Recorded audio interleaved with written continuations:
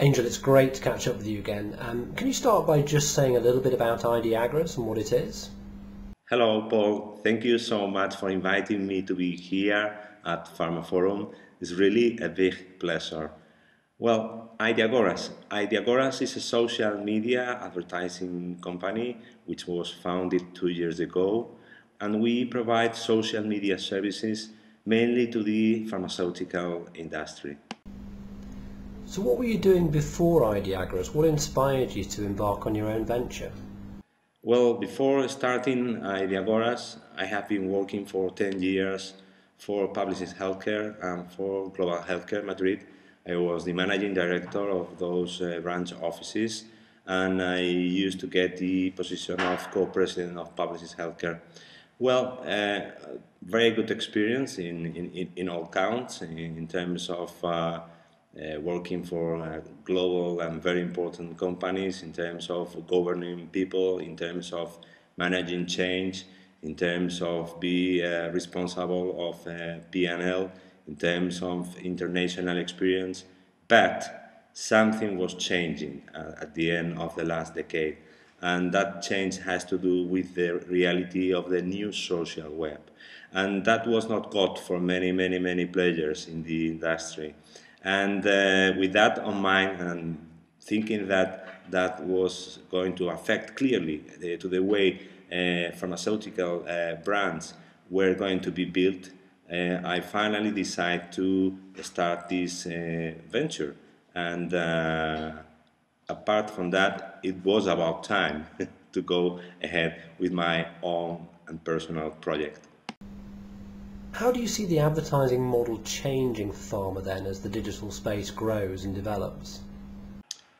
Well, good question. The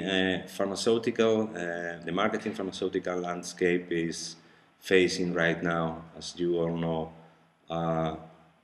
big, how can I say, identity crisis. Okay, and the point is that the way things have been done in this sector during the last 3 years are no longer be the same in the coming years for many reasons.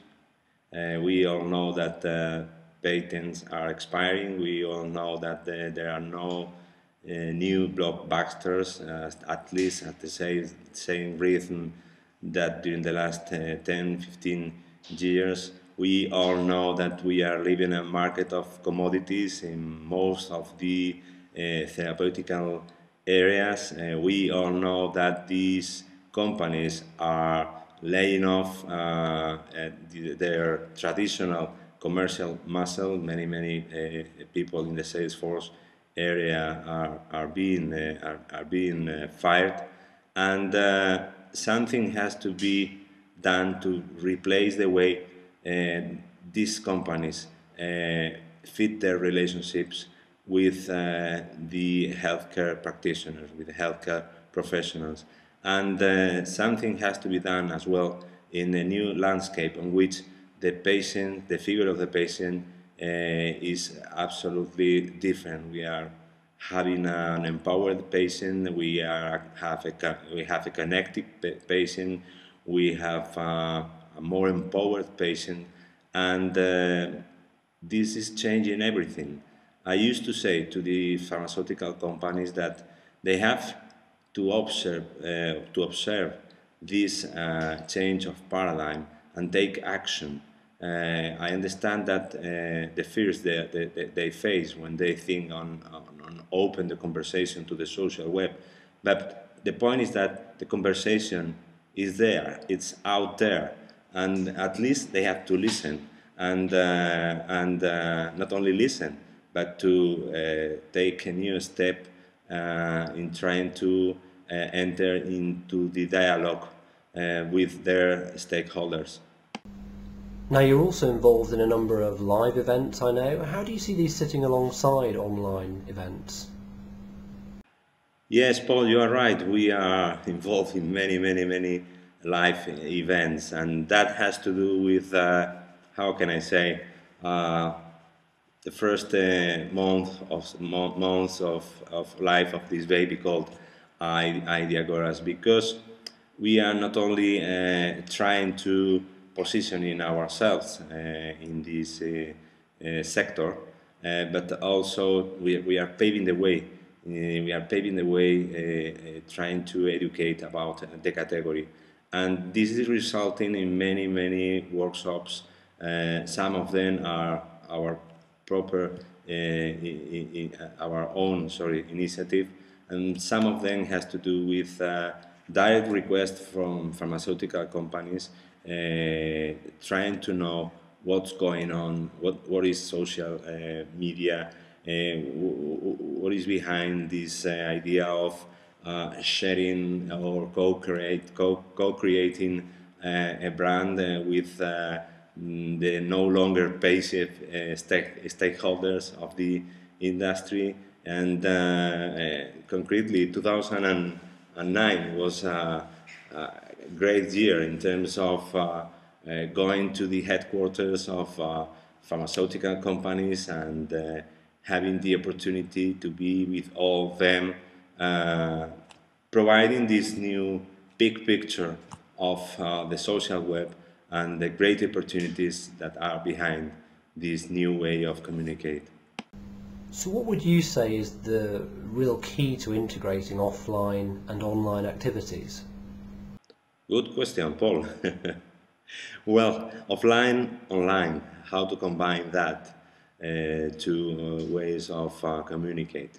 I think that as everything in life, the key is the attitude towards the change. We are living a time of changes, and it's worth doing to try to do things differently.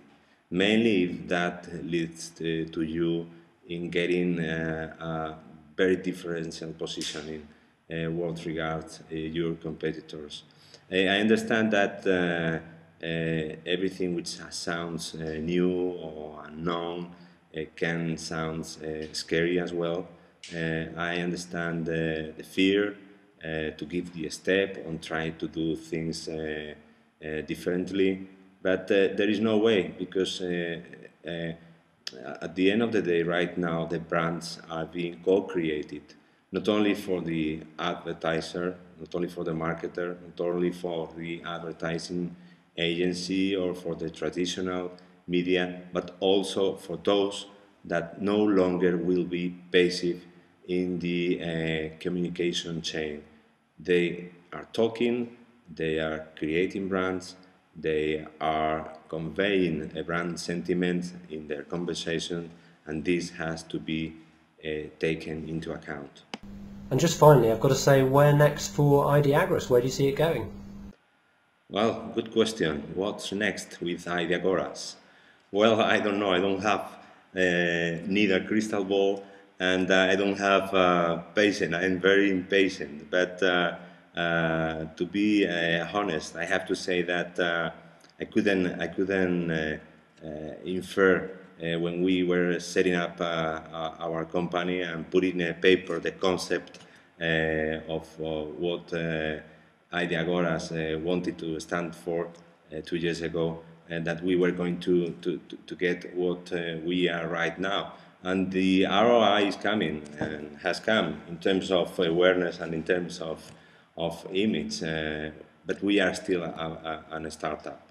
We have to keep going in the same direction. We have to keep going on learning of those from those people so generous that are willing to share their thinking and their experiences, and keep working and keep enjoying. And this is the fuel of our work, and this is a point that we when relate with our clients, that we transfer to them, and that really transcend when we talk with them. They have in front of them a great future opportunity if they deal properly with the markets of conversations, and we can be a strategic partner for them, for managing this change and for dealing with this new exciting way of building brands.